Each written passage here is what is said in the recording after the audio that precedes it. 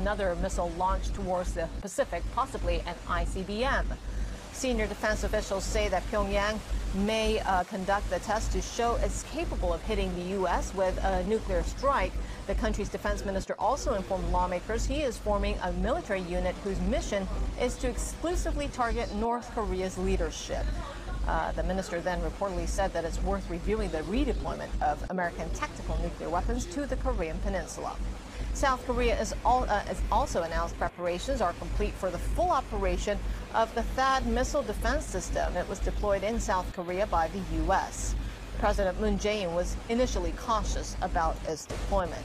Right. Beverly, it's been said a million times, everyone says it because it's true, which is that there are no good options whatsoever. Do you like the way that this is being handled now, or do you wish it were being handled differently? I think there are things that do work well and things that don't. I will say we can come together as a country and say there really are no good options, as we already said on the show. But I would say in some of President Trump's tweets today, I was a little concerned that he seemed to bash South Korea a bit, saying that their process of appeasement hasn't worked. I was glad to see later in the day that he did meet with them, with some of their leaders there, because we need our allies to be very close. He also had another tweet saying that maybe we should stop trade with China. That would have huge economic implications if we did that. So I would say in some ways the fact that he's tried diplomacy, try to keep us out of any type of war is a good thing, but I think he needs to be careful about some of his tweets and what he thinks are solutions. Following Pyongyang's most powerful nuclear test to date, the United States used an emergency meeting of the UN Security Council to send out a stern message. Enough is enough. It's also calling for the strongest possible sanctions to be slapped on Pyongyang, and it wants the council to vote next Monday. Well, the American ambassador said North Korean leader Kim Jong-un's use of missiles and nuclear threats shows he is begging for war. War is never something the United States wants. We don't want it now. But our country's patience is not unlimited. Japan's UN ambassador said countries should put more pressure on the North before its actions bring about serious consequences. Japan stresses the need for the Council to adopt swiftly a new resolution with further robust sanction measures. Diplomatic sources say the Council members will discuss banning North Koreans from working abroad and cutting off oil shipments to the country. China and Russia remain cautious over additional sanctions. I'm not sure that they will influence the other side to abandon what they have been doing. And this is not the way to get parties at the table and to seek for a political solution, which we are all in favor of. Moscow and Beijing are also reportedly proposing a so-called freeze-for-freeze option, where the North halts nuclear and missile testing in return for the suspension of U.S. and South Korea military exercises. Nikki Haley reportedly called the proposal insulting. On Sunday, North Korea tested what it claimed to be a hydrogen bomb that could fit on a long-range missile. A note penned by former U.S. President Barack Obama to his successor Donald Trump refers to the importance of upholding democratic values. U.S. network CNN, which has obtained a full copy of the letter, suggests Trump has not followed his predecessor's handwritten advice. It's a White House tradition for outgoing leaders to leave some words of wisdom for the incoming president.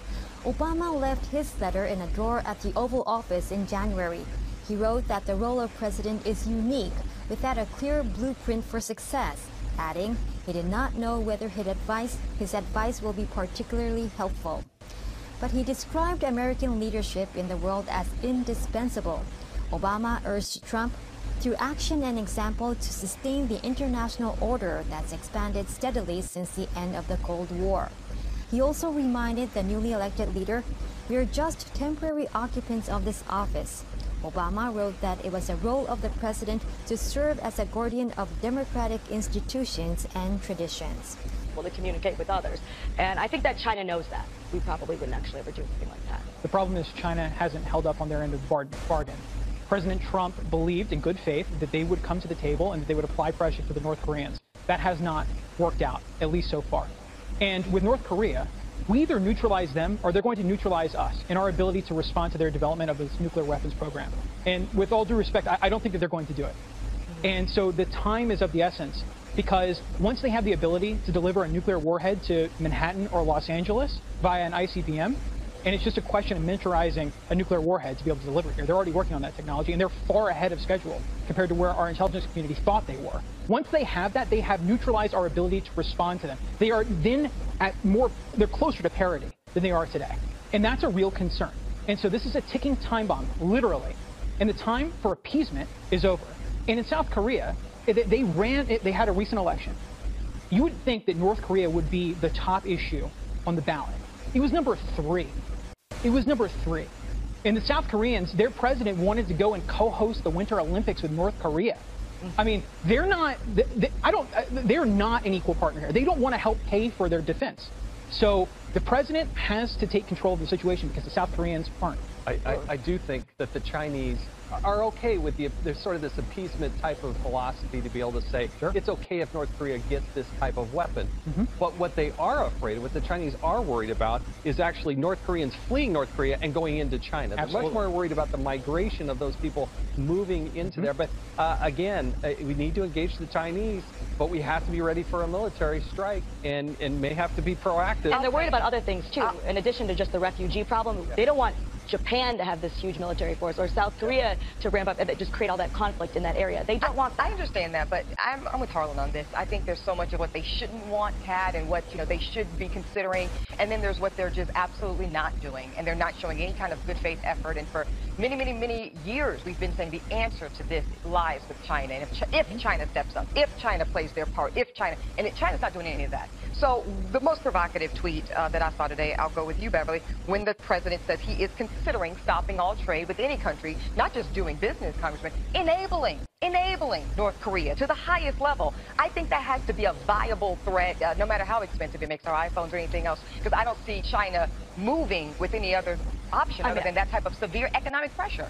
No, I think it's definitely concerning. We do need to look at all options. I do think China is the key. But when you make a statement like that without knowing what some of the implications could be, I think you have to be careful. I mean, stopping trade with a country where we do a lot of trade with them, that impacts a lot of business. Oh, I think we have to be very serious and we don't put empty threats out. I guess what I'm saying, maybe it's provocative. I don't know. Y'all tell me. But I also think it's provocative that we are possibly within weeks of North Korea being nuclear in a way that we never imagined before. Ebony, the dichotomy that we have here is either we threaten to suspend trade with China and our iPhones cost more, or we have more a nuclear than just iPhones. or whatever. Our economy would tank in a lot of areas. Either we suspend trade or we have a radical dictator that is totally unhinged that has the capability to deliver a nuclear warhead to the continental United States. So either we go through some short-term pain readjusting our economy and bringing back manufacturing here, or we run up against a tyrannical dictator that will have a gotcha card over us that we will never be able to eliminate. Containment doesn't work, as we've seen with Pakistan. Again, it's not so simple to just stop all trade with China. It's really simple though. It's certainly not. Nuclear war or trade. But look at it's not nuclear war or trade because we don't really know. There's a lot of experts who think that if we don't do anything to him first, he won't do anything to us, because him doing anything to us, he knows, is basically like saying, hey, I'd like to be blown up now and my whole entire country to be blown up too. Look at what Kim Jong-un has seen. He saw Iran try to develop its nuclear weapons, and what did they do? They got rewarded by the United States of America. President Obama gave him $150 billion and gave him a pathway. Which is exactly why I hate the Iran deal, and that's why you cannot. Every country is not designed to do a deal with, right? And we have to really stop kidding ourselves. The diplomacy of any sort is viable. With someone like Iran, I don't think a deal can be done, and I think the same is true with North Korea. I will say I'm very thankful that we do have an anti-ballistic missile defense system here in this country. We have that in South Korea. They're already looking at it today. That's something that plenty of people on the left didn't want the United States to have. It's not the solution to this, but I'm glad we have a defense. I agree. I'm glad that we have a defense as well. I just think that this is such a complicated issue. And when you start talking about things like completely stopping with trade with China, I mean, that would be a huge, huge deal. Absolutely. I think it's all a huge deal, though, right? Of course it is. And it does rest with China. The major trade that goes on in North Korea is over the border with China. That's where the black market is. That's where the trade's going on.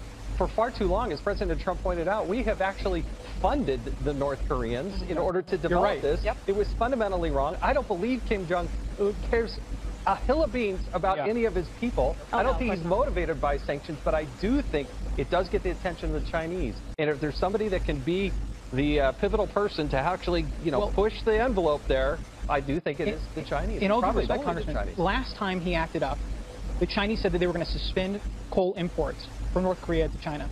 And that wasn't enough. Yeah. He's continuing to continue.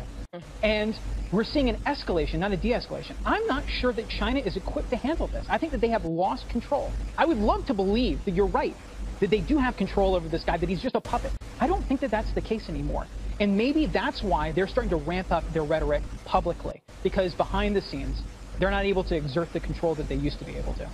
And I will say this, even if Kim Jong-un doesn't plan to do anything and we don't know, I think he loves the spotlight. So this element of us talking about it, people feel threatened. I think he's thriving on this. I don't know what he will do, but I think we should pay attention to it. But I think he's sitting back watching TV and loving all of the coverage and that he's being feared. I think both are at play, absolutely, because they could absolutely be doing all this development and we'd be none the wiser. I don't think it's an accident that everything is talked about, promoted. I think they're even rallying a celebration, a parade of sorts to celebrate just how far they've come in this process. I think that is all very much a part of it and part of the luster. I agree. At the same time, it doesn't mean it's not the case and that they aren't where they are in the development of this thing. And I think it has to be, of course, taken seriously. I would hope that the Democrats have been pretty silent on this, would actually join and support the President of the United States to let the U.S. men and women who serve on our military know that we are united behind this president and what he's going to have to do as a steady hand in taking care of North Korea. Don't hold your breath. We'll see.